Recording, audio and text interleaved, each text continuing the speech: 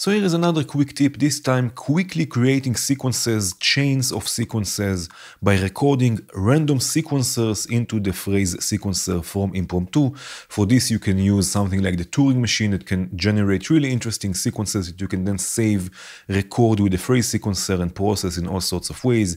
You can use marbles or the random sampler from Mutable Instruments, which works more or less the same. And of course you can do this with the phrase sequencer 16, which has 16 steps, with the phrase sequencer 32, which has 32 steps. And if you feel adventurous, you can also do this with Foundry, which has 4 channels that you can use and record onto. In this case, I'm just going to use sample and hold, right? That will generate a random pitch sequence, and then I'm going to record with the phrase sequencer 16. My voice is a sort of a 303 voice with a few modules from Volt and the ADDR sequencer. Right, so first of all, what we have to do is set the phrase sequencer to autosec when writing via CV inputs. This will make sure that when we reach the end of the sequence, it will advance one sequence and we'll just continue recording like this, a few different phrases, a few different patterns. And the pitch I'm going to use is coming from the random module from VCVREAC, which will basically output random voltage. I'm just attenuating it a bit with the VCA, so it's not going too up and too high. Again, this is pitch information. And I'm using a quantizer to quantize it. You don't have to use a quantizer if you don't want to. I like to keep my sequences in scale. So this will go to the CV input of the phrase sequencer. This is what the phrase sequencer will record. And now we have to tell it when, and this we will do through the write input. And I'm just going to use the same clock I'm using for the sample and hold. So now it's recording phrase 1, phrase 2, phrase 3, and that's more or less enough for now. Right, so now we have 3 phrases recorded. So if I now run the sequencer with the clock, right, we have one sequence that then we can again process. So for example, I can say I want this sequence to be only 7 steps long. I can add some rests by tying steps. So let's say step 3 I can tie, and step 3 is enough.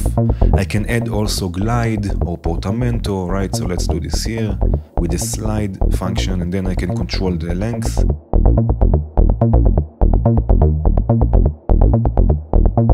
Let's do this to a different one. Right. Now I can go to sequence 2 and again process this as well. Let's say I want 8 steps, and also here I want a few rests. Right, so let's say something like this. And also here I want some glide. Right, I can also transpose this sequence by transposing it, let's say 7 semitones up. Right, so again we have 1, and then 2, and then let's say sequence number 3 will have 12 steps, and here we will have a bit more rests. Right, maybe something like this. A few more slides.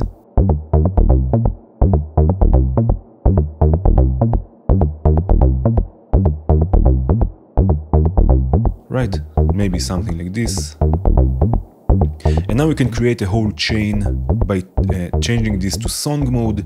And now in this case we have 4 steps for the song, so I can do something like this. I can have 1, 2, right? I'm just clicking here the steps.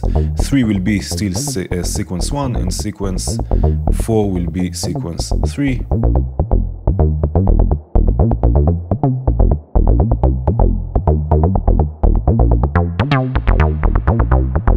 And then we have a chain of 4 patterns or 3 patterns that one is repeated, and we have an interesting sequence that we just use sample and hold to record.